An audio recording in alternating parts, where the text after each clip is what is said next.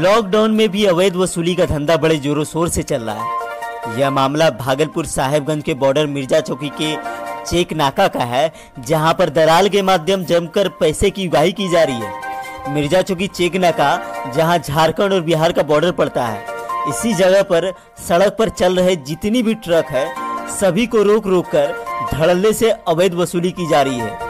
न ही आला अधिकारी का डर है और न ही भय है।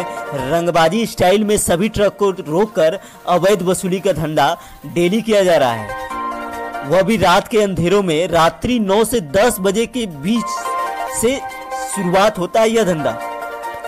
मिर्जा चौकी चेक नाका में खुलेआम अवैध वसूली का धंधा चालू है। देखिए यह रिपोर्ट।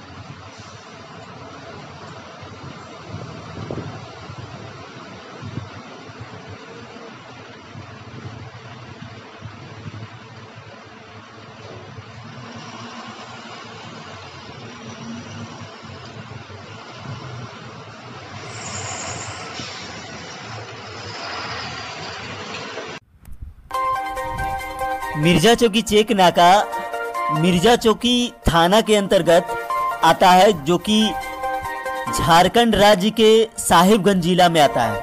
अवैध वसूली कर रहे व्यक्ति निरंजन सिंह से जब लोगों ने पूछा सभी ट्रक को रोककर पैसे क्यों ले रहे हैं, तो उनका साफ कहना है अवैध वसूली कर रहे व्यक्ति का मिर्जा चौकी थाना का ही आदेश है, तभी हम तहसील रहे हैं। पैसे की अवैध तरीके से उगाही करने वाला व्यक्ति सभी ट्रकों को रोक कर धौंस दबाकर पैसा ले रहे हैं और सारा का सारा खेल मिर्जा चौकी थाना द्वारा करवाया जा रहा है, जैसा कि आप वीडियो में देख रहे हैं अभी।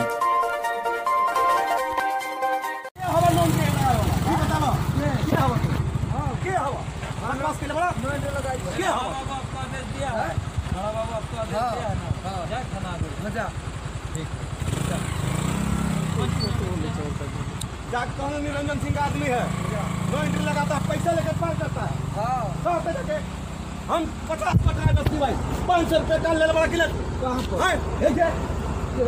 ले निकाल ड्राइवर से। वो ड्राइवर आई ना तारा हम पकड़ के ले आई, तो बुझ लिया वो हमरा चिन्ह ला। हाँ भाई, बड़े अफसोस की बात है कि जिस प्रशासन से लोगों की काफी उम्मीदें रहती है, आज वही प्रशासन काला धंधा में संलिप्त हो चुका है। उसी के आदेश के द्वारा दलालों के माध्यम से पैसे की उगाही की जा रही है, अवैध तरीके से अवैध वसूली की जा रही है। इससे क्या जाहिर होता है, लोगों में विश्वास हट जाता है। जहां तक कि सरकार जो है प्रशासन की लगातार अच्छे कामों को सराहती है, तो वहीं इस लॉकडाउन महामारी में रात के अंधेरों में जमकर अवैध वसूली का काला धंधा का खेल धड़ल्ले से चल रहा है।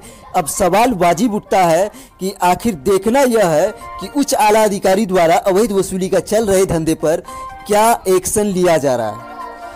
क्या लीपापोती का काम किया जाएगा या उस पर कार्रवाई की जाएगी। हाँ,